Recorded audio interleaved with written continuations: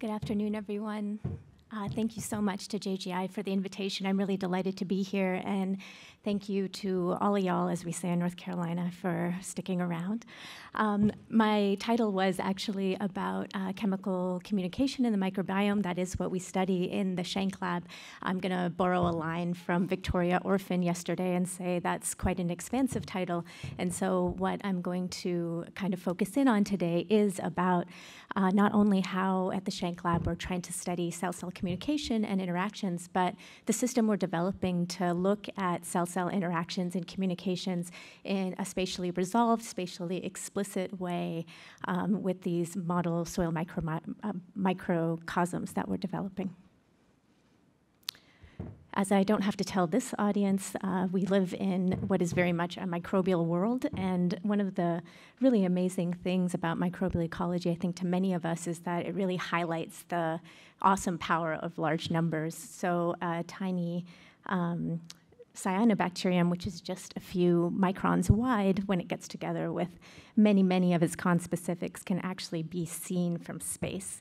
And we can see that this kind of like massive collective activity is what has really made our world into a living Earth and has been responsible for basically creating the biosphere as we know it today. And of course, we know other examples of this gigantic scaling up. Prokaryotes have done feats of geoengineering, like creating stromatolites, and of course, they're massive players in the carbon cycle. In large numbers, they basically make the carbon cycle run and are responsible for making nutrients liberated for the rest of the food web. So we could say of microbes and prokaryotes in particular that they may be small, but they are mighty. And part of actually what makes this interesting is not just that microbes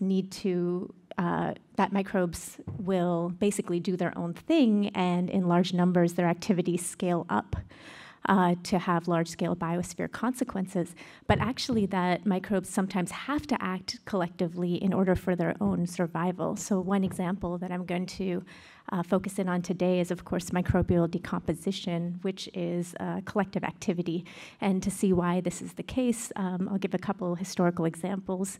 So in 1997, Rosenberg and colleagues published this paper on Myxococcus xanthus, where they found that when you plate Myxococcus, this bacterium, on a complex substrate, like casein in this case, that if the inoculum size basically really matters in terms of predicting when growth is going to happen. So if you plate or spot just a few cells in the singles or tens, you don't see any growth at all.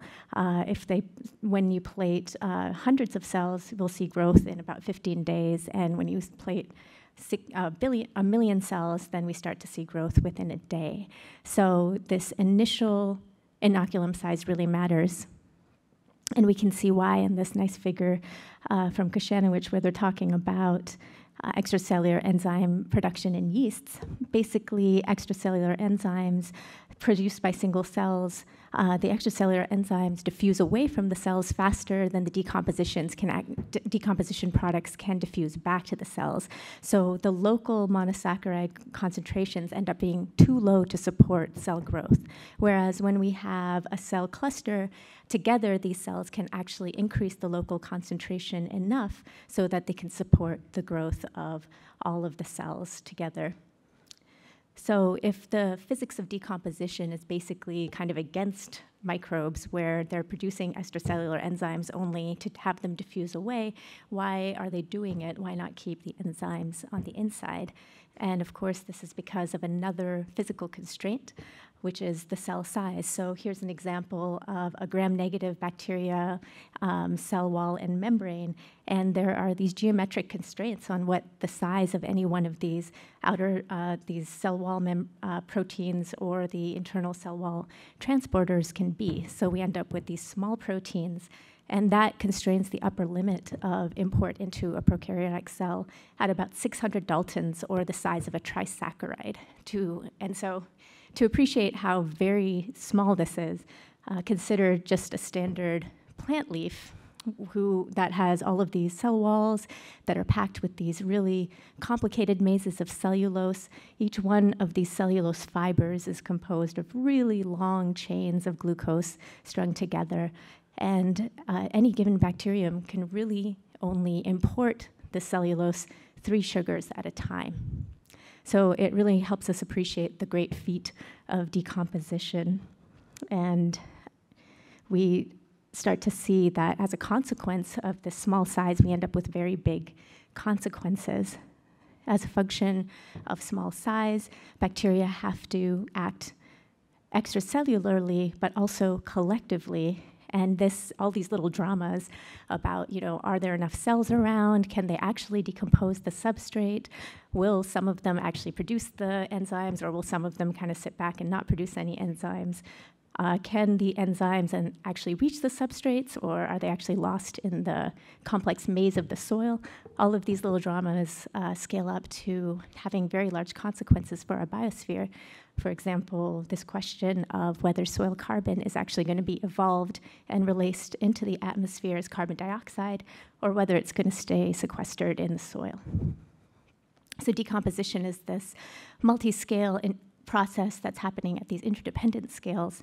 And we do have very different tools for looking at decomposition at all of these scales, and each of these scales really matters. So at the picometer and nanometer scale, we have great tools from molecular and structural biology to see what's happening within cells. At the centimeter and kilometer scales, we have bulk soil sampling, we have aerial photography, all kinds of techniques there for very large-scale studies. But what we're really missing are things that are happening at the micro and meso scales, and this is the scale at which we want to understand not just what's happening within cells, but how they're interacting, and whether they're cooperating or not, what the consequences are for their survival, as well as for decomposition itself. And this is where our group really wanted to focus in and develop more tools for ourselves and for the community to understand what's happening in soils at these scales, where we see a real dearth of available technologies. These are the scales where things like light microscopy really come in handy and can do a lot of work. But of course, when we're thinking about something like soil, we're dealing with basically an optical nightmare, because it's incredibly difficult, of course, to image in soils. But it is nonetheless important to understand these processes at this scale. So this is where we decided to focus in. And we got a lot of great support from the US DOE Office of Bioimaging Technology to work with excellent international interdisciplinary collaborative team. And what this team wanted to do was we wanted to establish a multimodal imaging platform to visualize activity in soil-like environments. We wanted to be able to visualize the assembly of interspecies and interkingdom communities within these soil-like environments. And we even wanted to see whether we could visualize the movement of carbon in these soil communities. And so that's what I'm talking to you about today, about some of the progress we've made on this project. The backbone of the project is something called transparent soil, which is based on Nafion. This is a synthetic fluoropolymer that can be milled to various sizes. So what I'm showing you is what Nafion looks like kind of to the naked eye. That's about a centimeter wide tube. And this is what it looks like when we stain it and look at it under a confocal microscope. The Nafion has this great property that when you add water, it basically becomes optically clear because it has the same refractive index as water. So using this, we can create a little world. This actually looks very much like that. What we see is this lovely maze of air pores and water pores, and these little water pores, or kind of liquid areas, are where we expect microbes to live and thrive. This is the kind of microhabitat that we expect to see in a complex matrix like soil. We can use the Nafion to actually to get volumes as well. So this is a 2-photon stack that I took at Woods Hole. It's 75 microns. Oh dear. I don't think the video is working, but imagine it rotating as a cube, and it has this very nicely, thank you very much. We see pretty good, we have pretty fine resolution of each of these Bacillus cereus filaments, even up to 75 microns in this system. And we can even visualize in 4 dimensions, so over time, and this is really the killer app, as the kids say, on the system, because it's really difficult to get dynamic information in soil-like systems. Usually we have to use really destructive techniques, but in these microcosms, we can actually look at the same cells over time. Here's Bacillus subtilis when we first inoculated into a transparent soil microcosm with a relatively rich nutrient, and we can see it form these filaments and disaggregate over time and start to divide anew within 3 days, actually. So we've been able to find the same points over and over again and visualize over time. So we have indeed established this multimodal imaging platform. We can use it on all these different kinds of microscopes that can basically be optimized for whatever application is. So if we want really deep volumes, we might use 2-photon. If we really want to kind of get quick dynamics, we could use fluorescence. And so we can use all these to visualize the assembly of these communities and where things are in space and over time. But what really adds a lot more power to the system is the ability to integrate Raman microspectroscopy, because this gets us at our third aim and allows us to actually explore the movement of carbon in these communities. Raman microspectroscopy works by basically, it's a little like fluorescence imaging in that we excite our sample, and what we're measuring is the inelastic scattering of a photon. And we can use the Raman effect to actually see which cells in a population have taken up, for example, an isotopic label. So in this figure, we're seeing E. coli cells that were grown in 13C glucose, and their phenylalanine trace or peak is shifted to the left of cells that have been grown mostly on 12C glucose. So we can use this the signal to look at which cells have incorporated an isotopic label. It's our collaborators at University of Vienna, David Barry and Martin Palatinsky, that are the real experts in Raman. And their system really offers a ton of advantages. It's fast, it's non-destructive, it enables dynamic and live cell imaging, so they have an optical tweezer that we can use. I've actually done this. You can see a cell that's swimming in a microcosm, kind of trap it for 30 seconds, take its Raman signal, release it, and it just goes off and lives its life. So this is great because we can actually get live cell data. And we can even track multiple isotopes, C13 labels, as well as deuterium or heavy water labels. And deuterium can be used to get information about which cells are metabolically active in a population. So what we wanted to do originally was to use our system to look at decomposition of plant polysaccharides, and we still want to do this, but as we thought about it, we realized that fungal polysaccharides actually had some real advantages, especially as a starting point. And this is because fungi as heterotrophs can really easily be made isotopically, can easily be labeled isotopically, because all you have to do is take your spores, grow them in a C13 carbon source, and then you get C13 labeled fungus, whereas for getting plant polysaccharides, there's a much more complicated setup of supplying them with carbon dioxide. So we wanted something that would be sort of simple, efficient, inexpensive, and accessible. So we wanted to work with fungi, and also there's some advantages in terms of the fact that these can be used as both carbon and nitrogen sources. Their chitin and chitosands are nitrogen-rich as well as carbon-rich, and of course they're naturally found polymers that are still important for ecosystems that we care about. So what we should be able to see is that if we grow our spores with C13 glucose, we will end up with a labeled fungus, and what we should see under the Raman microscope is this shift. Because it's a eukaryotic organism, we should see a shift both in the phenylalanine and the thymine peaks. So we did do this experiment, and indeed that is what we saw. We can grow these mucor organisms in our microcosms, and we see that if we grow them in a 12C labeled glucose, then the phenylalanine is over here. But if we grow them in C13 labeled glucose, then we see these very nice peak shifts indicating that we have really nicely labeled and evenly labeled fungi. So now that we have our substrate, we're actually feeding it to a organism, Bacillus subtilis, which you might know as a model organism for genetics and molecular biology, but it also is, believe it or not, it has an ecology as well. It didn't just show up in the lab one day.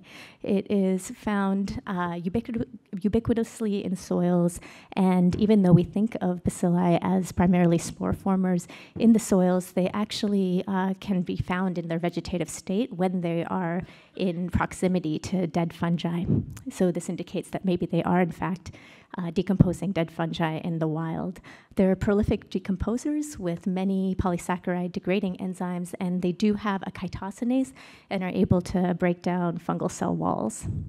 So we did find that, indeed, Bacillus subtilis can decompose dead mucor fragilis. So if you just have mucor alone, it looks like this. You see these aggregates, and you have a ton of fungal biomass. If you add wild-type Bacillus subtilis, it's decomposed very, very nicely.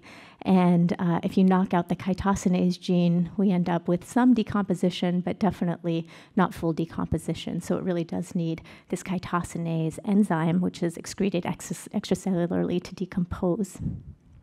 And Bacillus subtilis can use mucor as a sole carbon source. You just put it in minimal salts with a dead mucor hyphae, and it'll grow very nicely. And I should say it can also use mucor as a sole carbon and nitrogen source. On top of that, we were excited to find that Bacillus subtilis actually does form these nice aggregates and biofilms on these fungi. So this is a new discovery for us. It was known that Bacillus subtilis will colonize plant roots, but no one had shown that it can also colonize fungal hyphae. So we see these nice aggregates, and we can actually even see that Bacillus subtilis is turning on its biofilm genes when it is close to the mucor hypha. So if we put this all together, we take our C13 labeled mucor, we add some Bacillus subtilis and let it form its aggregates. We know that the subtilis is going to decompose the mucor and take up its carbon. We can ask a sort of fundamental question: how does the availability of free carbon affect decomposition? So if we add something, a kind of cheap available food source that's easy to live off of, what's going to happen? Is it actually going to live off of the mucor, or is it going to take up just the free sugar? One possibility is that, yeah, they're going to stop degrading and take the free sugar instead. But also what could be happening is that because they get the extra energy, they might just grow more, produce more enzymes, and we end up with more decomposition. So we can use the Raman microspectroscopy to actually get at this question. What we did was we grew Bacillus subtilis just by itself with no mucor. And this is the Raman spectrum we get.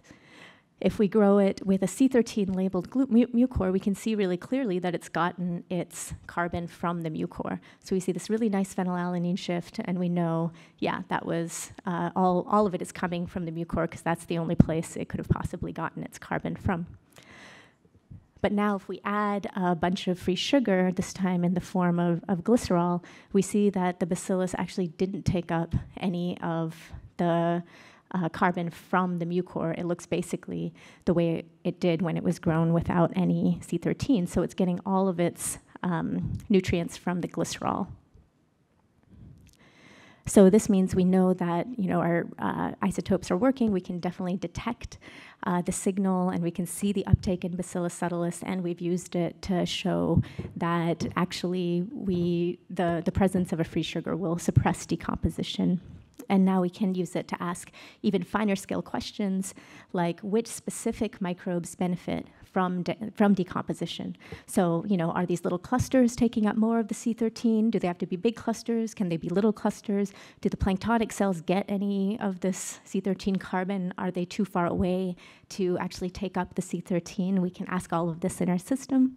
And we can also ask, on top of that, whether enzyme producers get more of the products of decomposition than non-producers. So we've created a reporter, chitosanase reporter that's hooked up to a fluorescent protein, and we can see it's bright, it's on when we grow Bacillus subtilis on chitosan, but of course this is a colony level phenotype. We don't know what the actual expression is, what individual cells are doing. And, but we can, in our system, ask, using the reporter, we can see which particular cells are producing the chitosanase enzyme, but then we can also ask, using the Raman, which cells have taken up the C13 label. And this gives us a level of resolution that we don't think has actually been looked at before. Many people have been really interested in this question of decomposition and competition between extracellular enzyme producers and potential teeters, but we haven't had the tools to look in a really deep and detailed way at what specifically is happening to the partition of decomposition products, and how to overlay that with data about who specifically is producing enzymes and who is not. And of course, we want to know, since this is all about space and soils, we also want to be able to look at this both in just a liquid system, but also look at how spatial structure is going to affect the distribution of these decomposition products.